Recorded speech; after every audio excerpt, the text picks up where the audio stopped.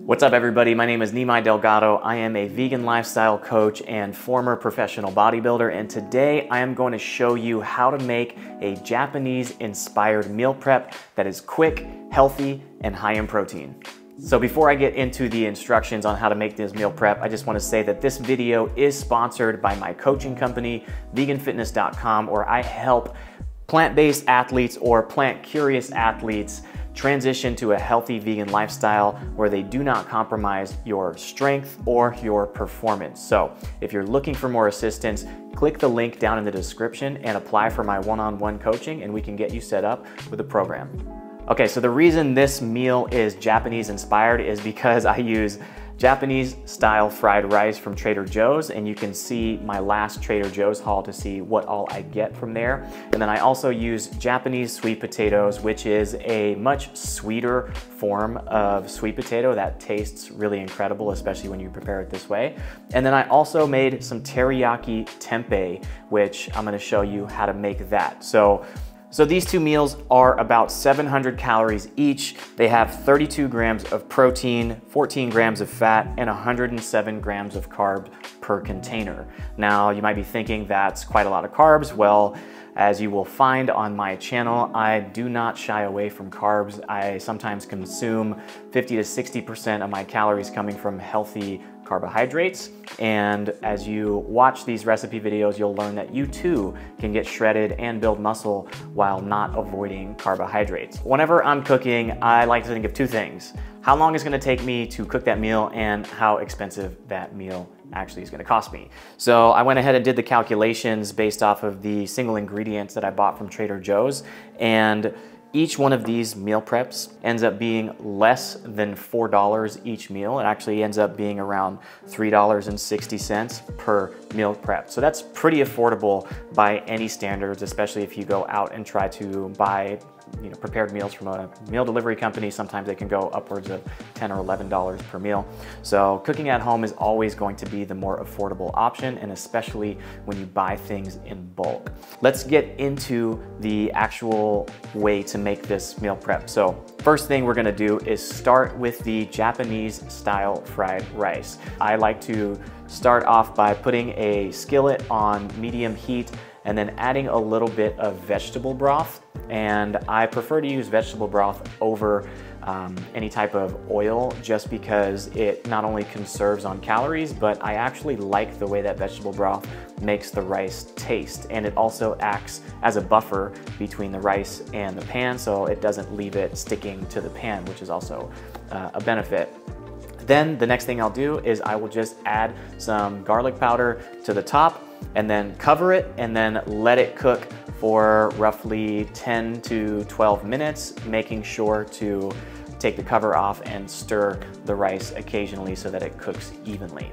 You could also choose to make your own prepared fried rice from home if you want to, but you'll just have to cook the rice separately and then add all of the other ingredients. This one has carrots, seaweed, edamame, as well as tofu bits. So just make sure to add those ingredients if you want to make your own from home. Okay, so while the rice is cooking, I'm going to start preparing the Japanese sweet potatoes. So I decided to cut these potatoes into more of a wedge shape. The only thing that I did to prepare them was wash them with some vegetable wash under some water, cut them up, threw them into a glass bowl, added some olive oil on top, and the next thing I did was add some garlic powder as well as pepper. And then I went over and put these into the air fryer. I cooked these at 350 degrees for 15 minutes. Check on them in between, about halfway in between, and shake up the tray just to make sure that they're cooking evenly in the air fryer too. All right, so next up, I'm gonna make the marinade for the tempeh. And I'm gonna start off with some tamari, and then I'm gonna add some liquid aminos from coconut. They have a teriyaki flavor that I really like, and add that to the bowl. Next up, I'm gonna add some sriracha to give it some more spicy flavor to it. And then I'm gonna add some actual garlic as well as some onion powder to the mix. And another thing that I normally add to this marinade is liquid smoke, but I actually forgot to put it into the bowl, but I remembered as I was cooking the tempeh, so I just went ahead and added it to the pan whenever it was being cooked in the pan. All right, so next up, I'm gonna show you how to prepare the tempeh itself. So I like to use Light Life tempeh. You can get this at Trader Joe's or Whole Foods or pretty much any grocery store at this point. And each one of these containers has about 45 grams of protein per container. So I'm gonna make 2 just so I can store the extra tempeh in my fridge and use it later in the week. I'm gonna put some vegetable broth in a pan, put it on medium heat, and then add the sliced up tempeh to the pan and allow it to steam with the vegetable broth for a few minutes. And the reason I do this is because it loosens up the tempeh itself so that it can better absorb the marinade once you're cooking it.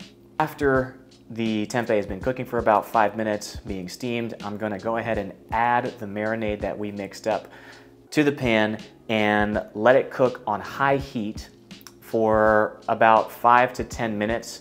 And what I'll do is I'll just check in on the pan itself to see how much of the marinade is left. It will evaporate and then it will also caramelize. After it's been cooking on one side for roughly 5-6 minutes, then you're gonna wanna grab some tongs and then flip over each of the pieces of tempeh so that you can cook the other side evenly. All right, now that all of the ingredients are cooked, what I do next is separate them into 2 separate meal prep containers. So I will just add half of the cooked rice into one container and the other half into the other. Next up, I will grab several pieces of the Japanese sweet potatoes. I put about 180 grams into each container. And then I will add the 2 pieces of tempeh, and each one of these containers it has half a block of tempeh.